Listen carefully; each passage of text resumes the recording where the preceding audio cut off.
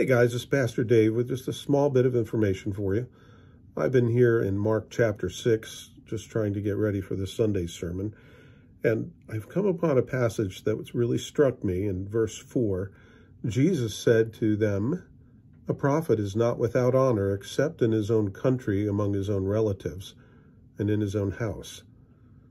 It's a disappointing thing. Jesus now takes time off the road, visiting with his disciples, comes home to his hometown. And you'd imagine he'd get this tremendous parade and all this recognition from all that he's done.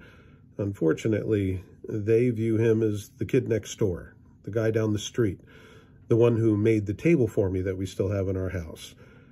And because of that, they saw him as a mere man. They resented the fact that he didn't have education, that he wasn't a scholar. He was teaching very high-minded things, and they were wondering, where did he get this information since he's not a scholar? He's just a carpenter.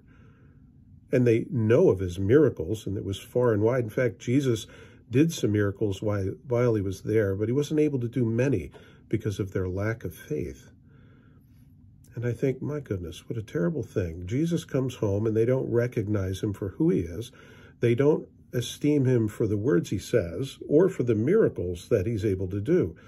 They just see the kid next door, the one who may have repaired something in my home, and they don't hear God's words coming from him. They hear the words of a common person who they're familiar with, and they don't hear the voice of God. Part of that is the condition of their heart, but part of that is because Jesus was so familiar to them that they weren't able to hear the message because all they saw was the messenger.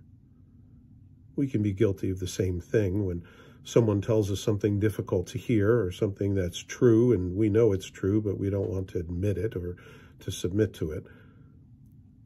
Be careful. Be careful today that as you go through life and as you listen to people and open yourselves up, that you look for the voice of God speaking to you through the frail and instruments of his, perhaps a crayon, perhaps a marker or a pencil, might wish to write upon your heart something that God wants you to know.